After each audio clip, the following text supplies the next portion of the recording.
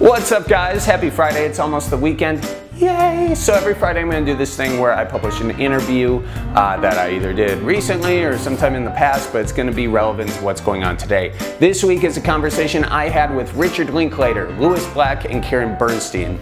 Now, if you don't know who Richard Linklater is, he directed Boyhood, he also directed Fast Food Nation, and of course, Dazed and Confused. Say, man, you got a joint? Now, some people actually say that if it weren't for Richard Linklater letting Matthew McConaughey talk about rolling joints in that Chevy Chevelle, he would have never had the opportunity to roll his boogers in that Lincoln MKC.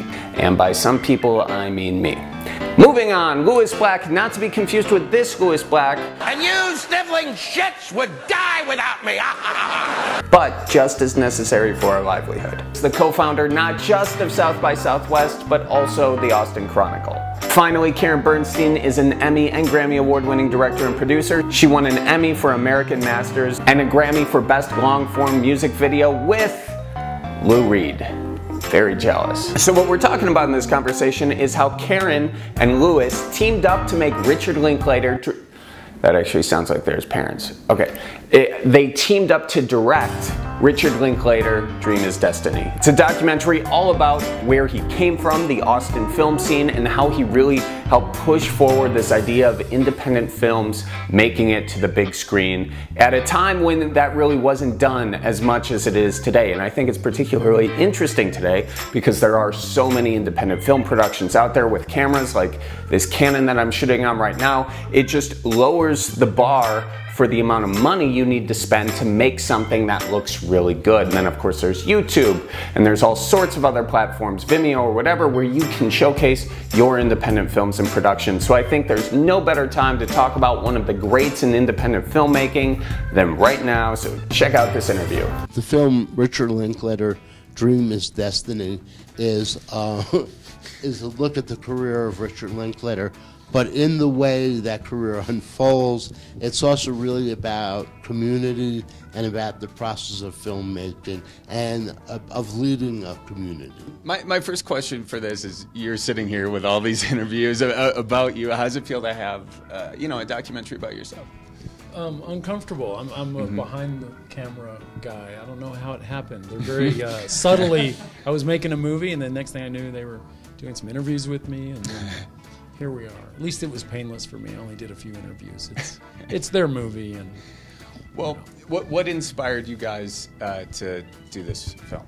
Well, I've been making arts and culture biographies for a long time, and I'm a relatively, compared to these two, I've only been in Austin for, what did we decide, 14 years, I guess. So, and that's new. I'm a newbie. But I always found it really interesting, having made arts and culture biographies about a range of different people from all around the country, that in Austin was really one of the first places I found where there wasn't a lot of formal separation between things, that you could be a musician and a filmmaker, and that everybody kind of were woven together. So I thought it would make, and that Rick is really the perfect conduit for telling that story, because he's really inspired and kept it going for so many years through a variety of activities.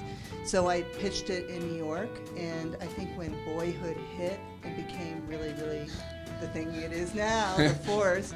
Everybody was suddenly very interested. Yeah, funny how that works, huh? Yeah, it's funny. And I really thought of all the people in Austin that I could make this with, it would be Lewis, because for those of you who don't know, he's really the arts and culture king or scion of Austin. And I would be completely ill-informed without him, and so he's really made it possible.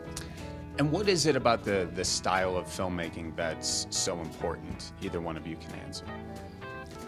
That we felt, in this case, that the film was about a very special filmmaker, and a filmmaker who doesn't really do straight-ahead narratives as much as he does an enormous amount of character development, and then letting you get to know those characters really intimately.